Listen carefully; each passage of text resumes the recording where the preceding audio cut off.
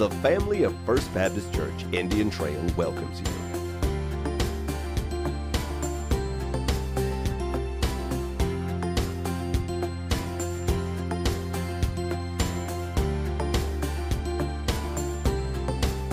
Join with Senior Pastor Dr. Mike Whitson as we present Decision for Life.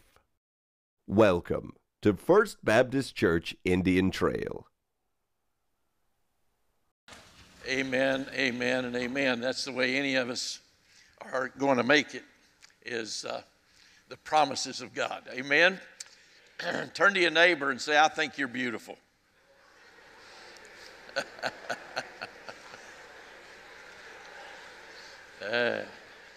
I suspect my altar call will be really good today.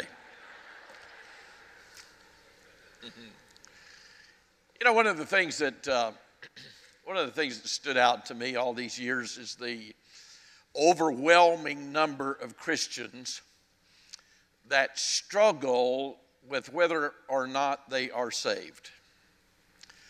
I think it's probably the number one malady among Christians today is having that great confidence that Jesus lives his life in them every day, or whether they're going to die and go to heaven or not. I think believers really struggle with that. Now, here's one of the things. We normally come to church on any given Sunday, and we hear preachers talk about the responsibilities of believers. A big long list of do's and don'ts is what we would typically hear about. You got to do this, you got to do that, you got to be involved in this, do this, don't do that, don't do that. But I wonder how many of you have ever heard a series on the privileges of believers. What is it that Jesus does in us and through us and with us as his children? Now, I started that little series last Sunday. I promise you, as we go further into this, the deeper and deeper that it's going to become. I finished up with Hebrews 6. Even before I even started the series in Hebrews, just kind of announced it and then preached the first sermon, automatically there were some people that jumped and leapfrogged all the way from chapter 1, and they started asking me questions about chapter number 6 as to, what about this? Can you be saved? Can you be lost? Can you be saved? Can you be lost? And I just said, well, hang on, we're going to get there. And then after chapter 6, I still got lots of questions and lots of comments about this idea of salvation. Now, you've never heard me say this ever before, but this is a sermon today for every believer that you may want to take a note or two and take some passages of Scripture and write down the reference. And you may want, after today, you may want to kind of put that in the flyleaf of your Bible, because it is a subject matter that every believer deals with on a consistent basis. Now, let me ask you a question. Is there anything greater than being saved? Yes. It's being saved and know that you're saved. Well, is there anything greater than salvation and knowing that you've been saved? Anything greater than that? Yeah. It's being saved, know that you're saved, and know that you can never lose your salvation. And so I want to talk about that this morning, is the privilege of eternal security. The question then automatically arises as to what assures us of our salvation. First of all, you ready for this? Number one, a divine decree. I can say that better than that. A divine decree assures us of our salvation. If you've been saved for 5 minutes, you know that salvation is a work of God. You see, we respond after God's prompting. I'll never forget, as long as I live, on April the 12th, 1970, sitting there in that Killeen, Texas church the prompting of the Holy Spirit for me to be saved. I'll never forget my response to that prompting that changed my life forever and ever. Now, if you have a copy of the Word of God, I want you to go with me to the book of Romans and chapter number 8. And we'll be looking at several passages today, so keep your Bibles good and handy. But Romans chapter 8 and verse 29, the Bible says, "For whom he did foreknow, he also did predestinate to be conformed to the image of his Son, that he might be the firstborn among many brethren. Moreover, whom he did predestinate, them he also called. And whom he called, them he also justified. And whom he justified, them he also glorified."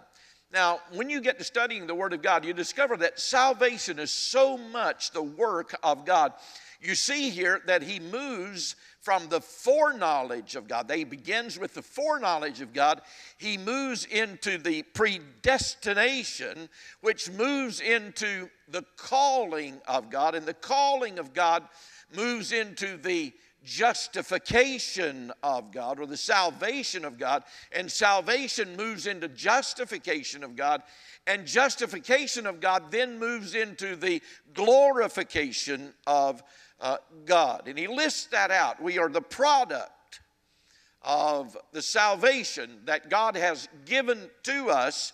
And he speaks in this term of glorification as if it has already taken place. But I can assure you, you and I have never seen anybody that has been glorified yet. That glorification will take place after one of two things. After you die, or after the rapture of the church. But here he is speaking in terms, Paul is speaking in terms as if that has already been a done deal, that it's already taken place. He was so certain, Paul was so certain that what God had in his arms, he was going to carry them all the way through, that not one person would ever fall through the cracks, that he then speaks in terms in past tense, justified, as if it had already been done. Look at chapter 11 and verse number 29 for just a second.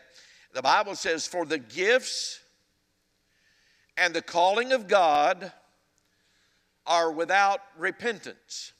Now what that means is that the gift of God, of salvation, and the call of God to salvation can never be recalled. We see on the news an awful lot about some vegetables lately that have been recalled. We've seen a lot about some meats that have been recalled, some automobiles that have been recalled because of some defect about them. But the Bible says that once you've been saved, God has called you to himself, it is without recall. God's greatest gift of salvation is a calling that can never be revoked. 1 Thessalonians chapter 5 and verse 23, the Bible says, "May God himself, the God of peace, sanctify you through and through.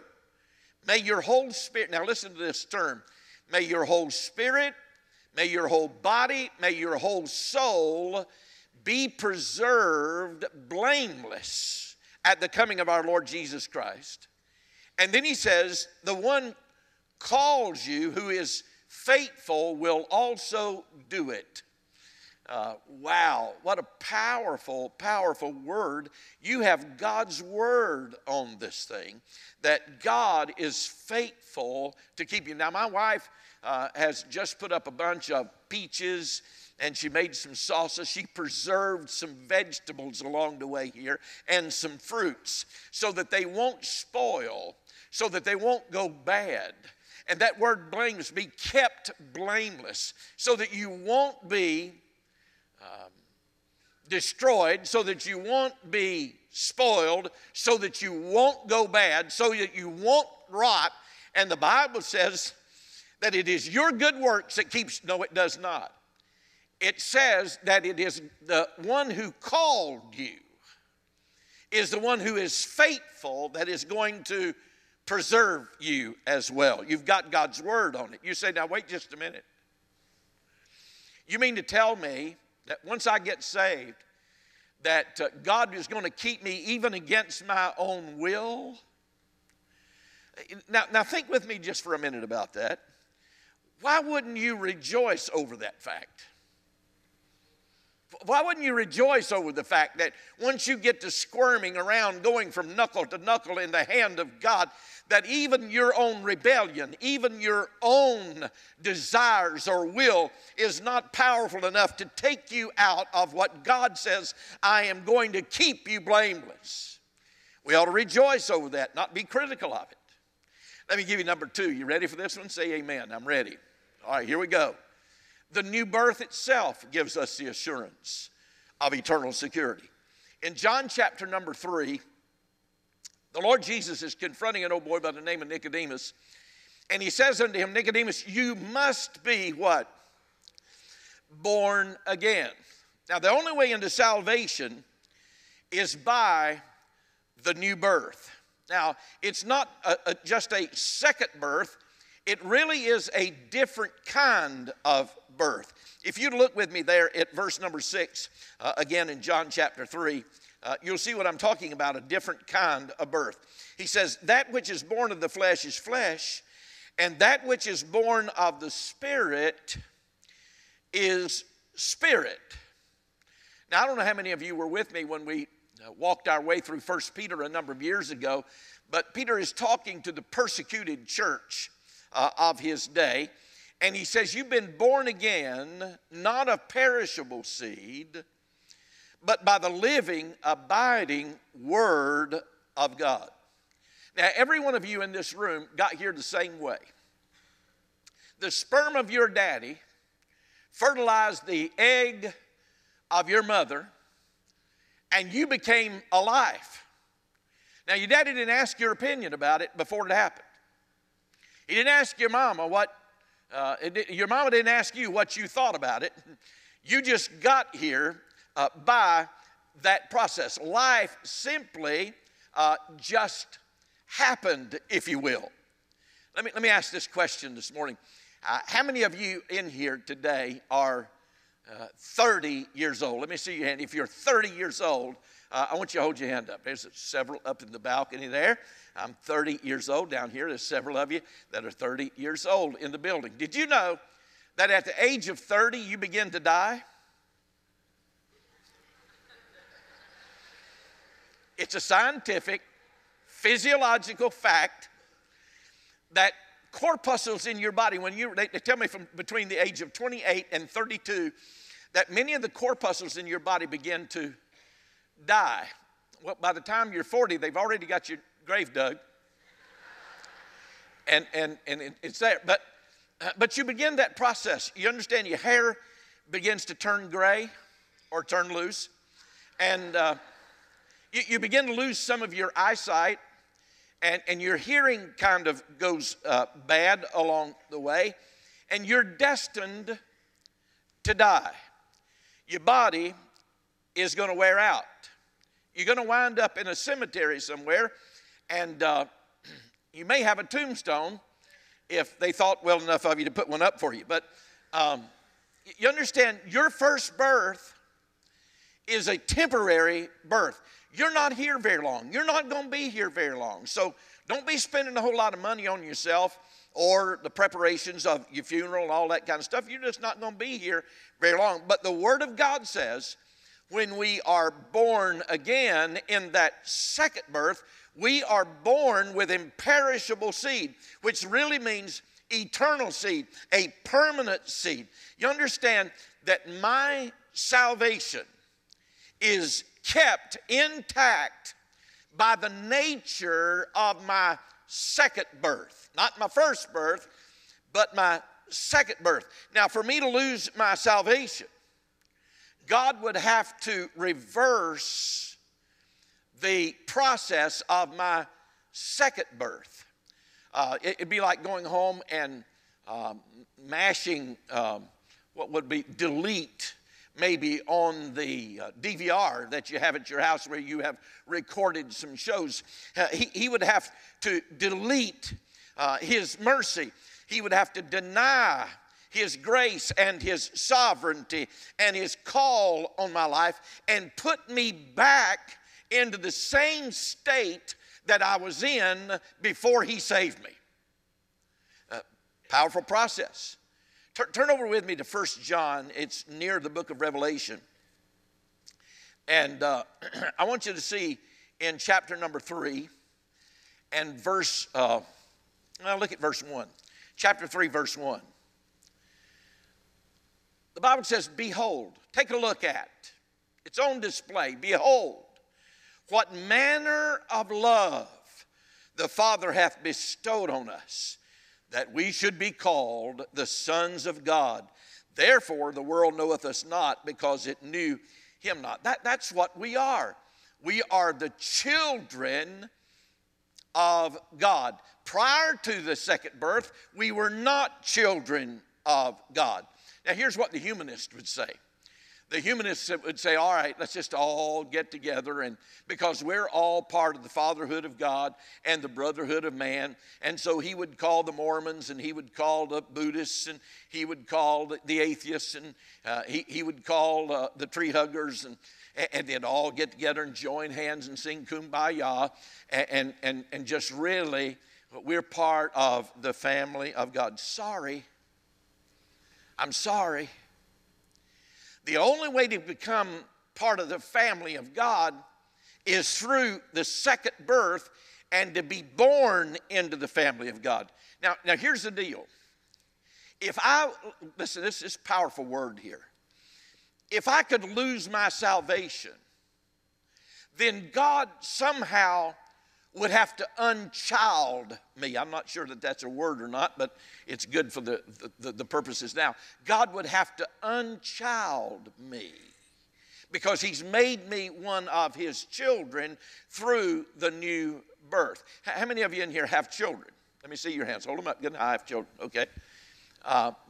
Do you know that you cannot unchild your child? Biologically, it's permanent. They will always be your child. Now, you may want to write them out of the will.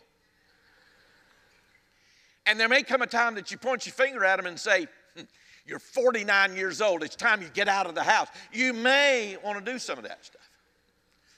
But you cannot unchild your child biologically.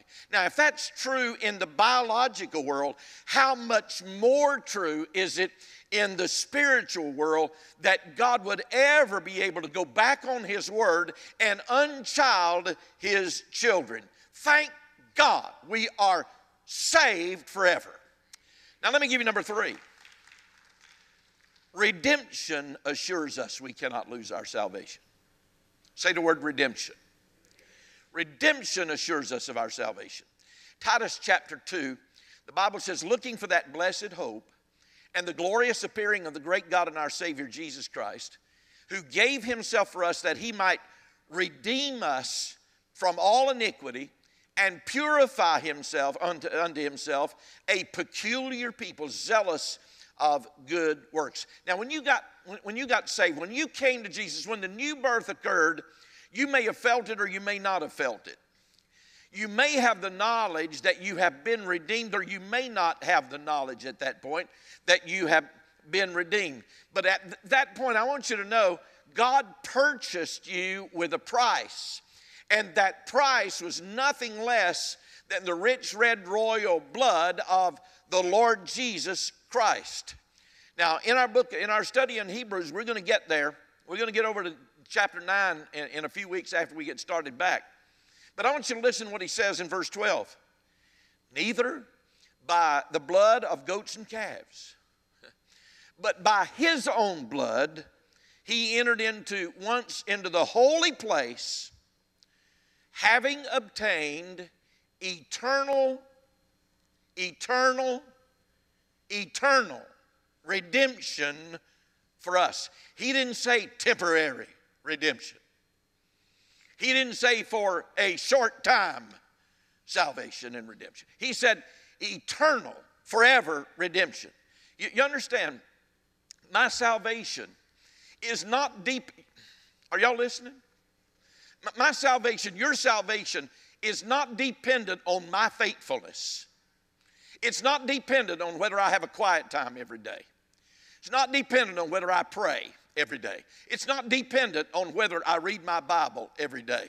It's not dependent on whether I tithe every week. Well, it could be, but I really didn't mean to say that. So, but our salvation is not dependent on whether or not we're going to be faithful. You see, if you could lose your eternal salvation, then Satan would have to come up with a price that is greater to buy you back than what Jesus purchased you with. And he purchased you with the precious blood of Jesus, and there's nothing more than the blood of Jesus. So he bought you. It's impossible. Look over with me to Romans chapter 5. I want you to see a spot there with me for just a minute. Romans chapter 5. And notice verse 6, if you will. He said, for when we were yet without strength, when we were lost, in due time Christ died for the ungodly. For scarcely for a righteous man will one die, yet peradventure for a good man some would even dare to die. But God commendeth his love toward us, in that while we were yet sinners, Christ died for us. I want to ask you a question. If God in his love had no trouble saving our soul, what in the world makes us think that he'll have trouble in his love keeping us saved? Now go back to verse 5 for a minute in that same chapter 5 and 5. And hope maketh not ashamed, because the love of God is shed abroad in our hearts by the Holy Ghost, which is given unto us. Now going over to chapter 8, begin reading with me in verse 35. Who shall separate us from that kind of love? Shall tribulation or distress or persecution or famine or nakedness or peril or sword, as it is written?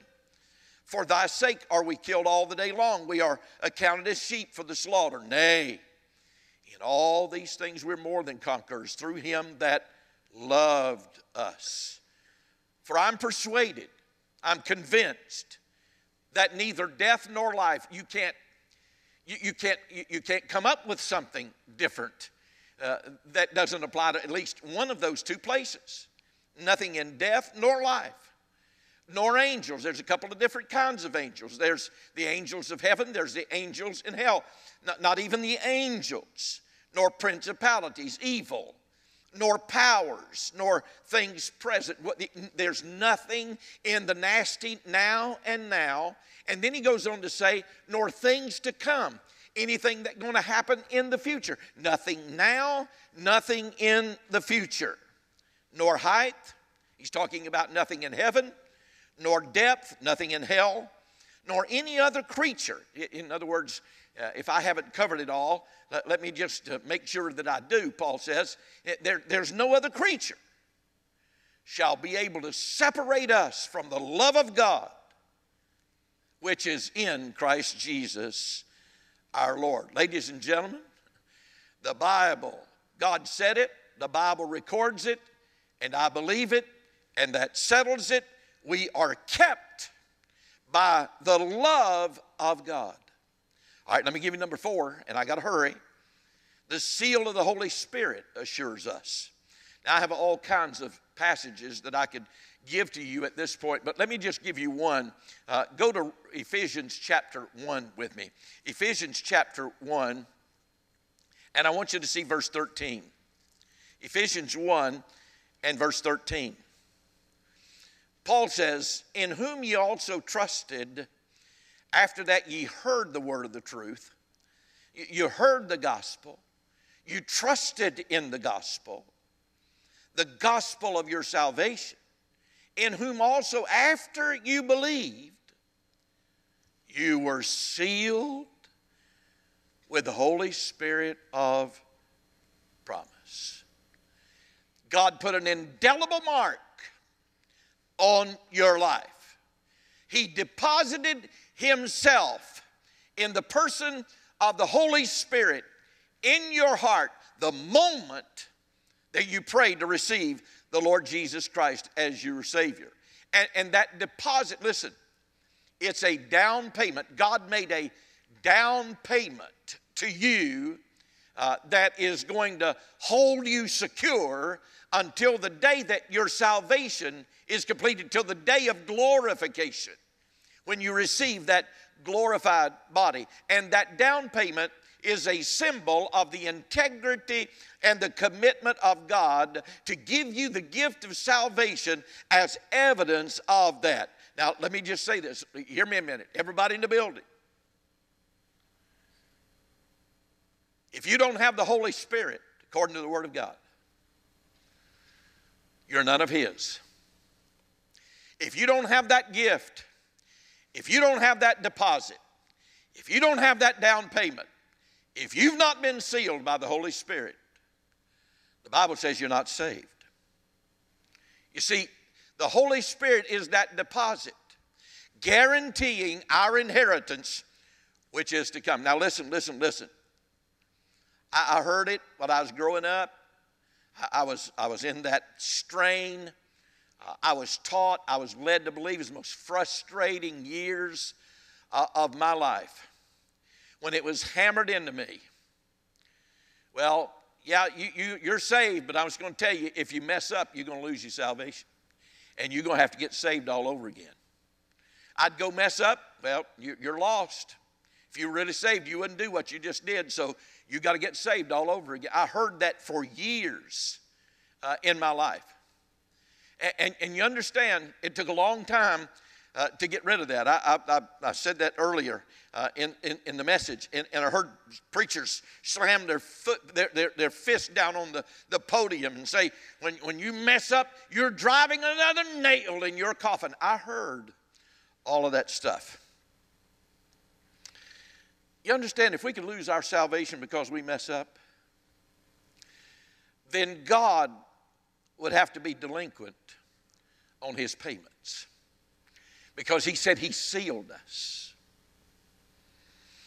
He deposited Himself in us as a down payment until the day that He receives us to Himself. Now, let me give you number 5, and we'll close. The personal promise assures us. In 1 Corinthians, Paul is writing to the most sinful church, the most ungodly church, the most carnal church of its time. And he writes, and I want you to listen what Paul told them. Now, powerful word in chapter number 1 and in verse number 8. I want you to listen to what he said to them. Who shall also confirm you to the end, that you may be blameless in the day of our Lord Jesus Christ. God is faithful, by whom you are called unto the fellowship of His Son, Jesus Christ our Lord. Ladies and gentlemen, God is faithful.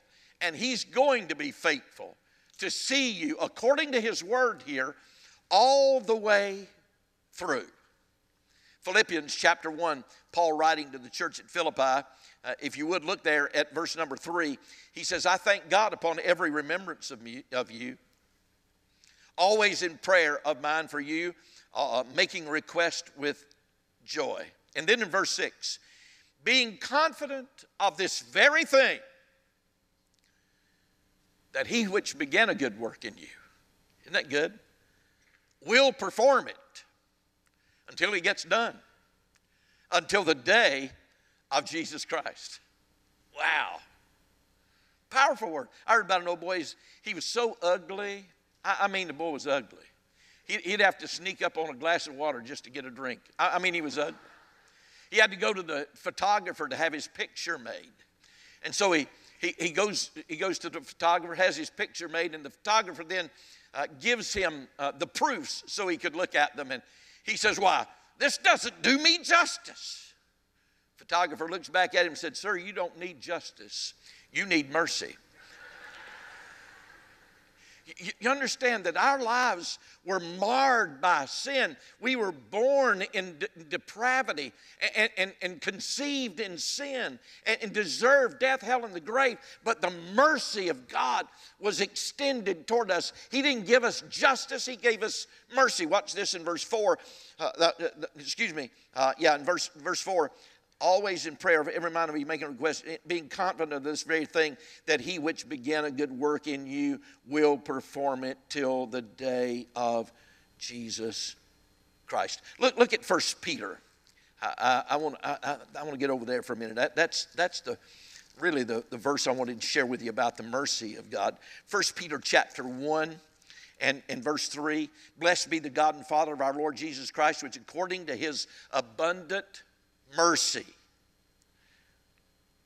hath begotten us again unto a lively hope by the resurrection of Jesus Christ from the dead, to an inheritance incorruptible and undefiled, that fadeth not away, reserved in heaven for you.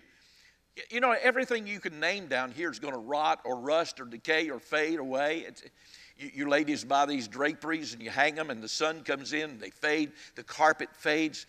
But the Bible says that you and I have an inheritance that God has already made a deposit for, and that he's going to keep us until we experience that inheritance, which is Jesus, which is heaven, which is eternal life, that is incorruptible. It's powerful. Now watch this in verse 5. Who are kept by the power of God. He didn't say you're kept by your good works. You're not kept by your faithfulness, but you are shielded. Hey, folks, your salvation is shielded by the power of God. And for you to lose your salvation would then be to say that there's something very delinquent about the power of God. Oh, what a passage. I want to look at one more passage, if you would. Go to John, and then I'm going to close. John chapter 10. John chapter 10. I want you to see verse 27. John chapter 10 and verse 27. Watch this. My sheep hear my voice, and I know them. And I give unto them temporary life. It's not what he says, is it? I give unto them eternal life, and they shall never perish, neither shall any man pluck them out of my hand. Oh, my Father, which gave them me, is greater than all, and no man is able to pluck them out of my Father's hand. So here we are. It's a privilege to be saved. It's a privilege to know that God is never going to let us out of his hand. What a privilege. Let me ask everybody in the building. Do you know that you know that you know that you know that Jesus is your Lord and is your Savior? Do you know that you know that you know that when you die you're going to go to heaven? Does Jesus live his life in you? Have you had a time in your life that you know for certain that you turned away from sin and you placed your faith in the Lord Jesus Christ? Can you honestly say without a doubt, I have salvation and I cannot lose it? Oh, I'll never forget. I'll never forget. I'll never forget. I'll never forget the day Jesus saved my soul. You know, I can honestly say, Brother Tommy, I've never, ever wanted to go back. Since Jesus saved me, I've never wanted to go back. Have I been perfect? Absolutely not. I messed up a lot of times. But I've never wanted to go back into that old way of life. God's got me now. Listen, we may wiggle around from knuckle to knuckle in the hand of God, but we're never going to fall out. He's got us right here. Do you know him? I have it in my spirit this morning. There's several people in this room you've never had the assurance that Jesus lives his life in you. You can honestly say, I don't think I've ever been saved. I don't think I've ever known Jesus as my Lord and as my Savior. I don't think that I've ever had the assurance that when I die, that I'd go to heaven. I don't think that I've ever had the knowledge of the fact that I have eternal security. I know some of you are like that. You can't go back to a time in your life when God saved your soul. You need Jesus today. And today is the day that he's calling you. And by the way, if you have a desire in your heart and your life today to be saved, you didn't come up with that on your own. God gave you that desire. But it's up to you to respond. He's not going to force you to come to him. You must respond and say yes. Thank you for watching Decision for Life. Our location, life group, and program information are available online at fbcit.org. We hope you will take the opportunity to join us in person. Thank you from the family of First Baptist Church, Indian Trail.